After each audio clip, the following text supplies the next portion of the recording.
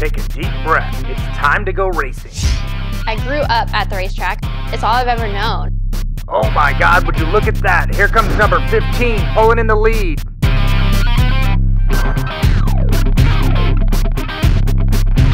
I race in NASCAR's National Arc Menard Series. It is a driver development series created by NASCAR for drivers like me who don't have a ton of racing experience but want to experience getting to race on these big tracks like Daytona, Talladega, just really get our feet wet so that we can develop the skills needed to move up to the next NASCAR series. Hey guys, just at the race shop making some last minute adjustments for Talladega.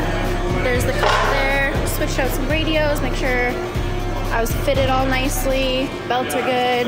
Yeah, it's gonna be a good race.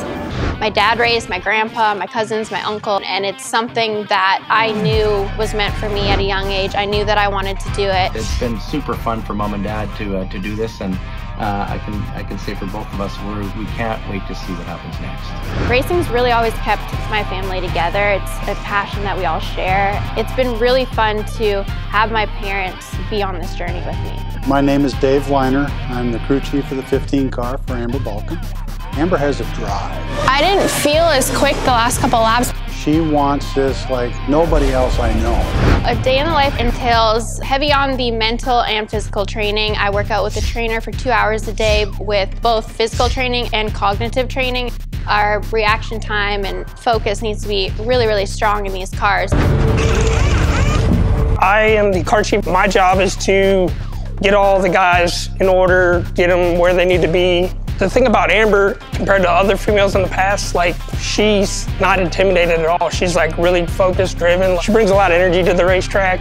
We don't get to actually practice these cars. The first time we race is like when we get in the car at the racetrack. So in order to kind of fill that void of not getting to practice during the week, I go on my simulator, use iRacing, I watch a lot of footage, I have conversations with my spotter, my crew chiefs, my mechanics. You have a new engine in yours. That's how it's supposed to be, that's how it was. Mm-hmm. Wow. I mean, the rocker was still on there, but you see the end of that valve, how tall it's supposed to be? Yeah. So it's not opening at all. How I can improve from the previous race and apply that to the next race. So it's a lot of research and then physical and mental training. I hit 'em hard. Being an up-and-coming race car driver is not easy, especially when you don't come from money and don't have that financial backing. Most of my time is spent looking for sponsorship because without sponsorship, I'm not even able to race. I wanted to introduce you to my main sponsor, primary sponsor, Icon Direct. So a lot of my time is spent looking for sponsors, setting up meetings, putting business deals together, and it's an absolute grind. Besides being the crew chief on the 15 car, my job is to get with my car chief, Mike Eminem, lay out what I want, setup wise in the car, how I want things like valances and side skirts and so forth, especially for Daytona, Talladega, really important. The support I get from my fans is absolutely amazing. Every time I go to fulfill orders on my website, I can't believe people are spending their hard-earned money to buy my t-shirts, get my autograph. Like, it still seems crazy to me that people would want that. You have to work harder, you have to want it more, and you have to be tough. Like, you have to be tough. You cannot be in the sport, be a female, and not be tough.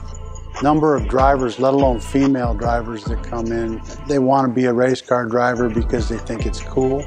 Amber wants to be a race car driver because she wants to win.